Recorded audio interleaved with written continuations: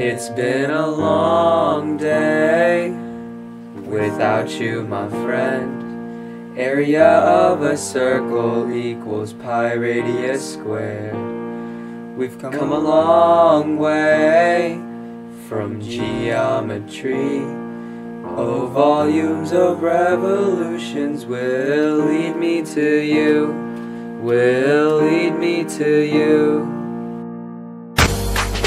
Man, who knew all the planes we drew, axes we went through, that I'll be sitting right here adding to you another plane. I know we love to get the pen and graph, but how we're supposed to do the math?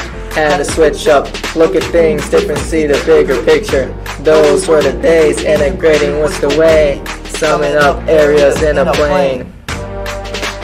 How can we not talk about circles and circles, all that we got?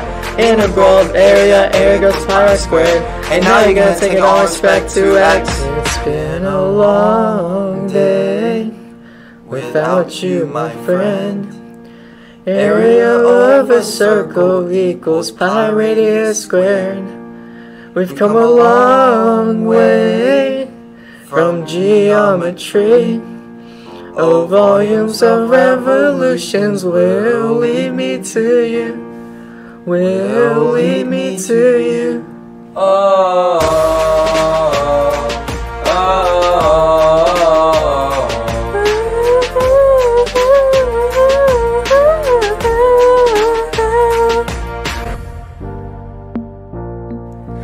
First you set up the integral, and the area is the integrand, and with area turned to pi r squared, and that pi is factored out, and that pi is a constant, that pi will never get lost. Pi will never get lost.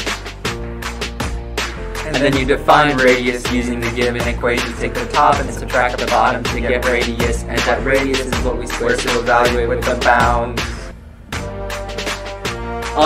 How could we not talk about circles when circles all that we got? Integral of area equals pi r squared, and now you're gonna take it with respect to x. So let the shape guide your way. Yeah. Hold every equation as you go, and all the math you take, you'll always see circles. Whoa.